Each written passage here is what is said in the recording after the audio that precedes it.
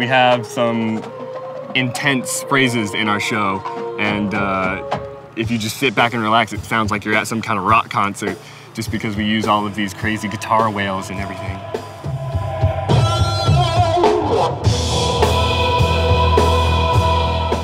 Usually I'm up with some bass sounds or some string patches or even some choral stuff, and pianos, always pianos, just whatever I need to back up the front ensemble.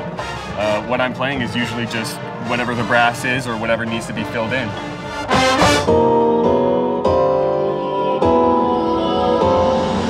I also like to use the Roland samplers, and these are really great because they're so simple. All you do is just program the samples onto the SD card and pop it in. And if the sampler breaks, all your sounds are still on the SD card and you can just move it to a different sampler.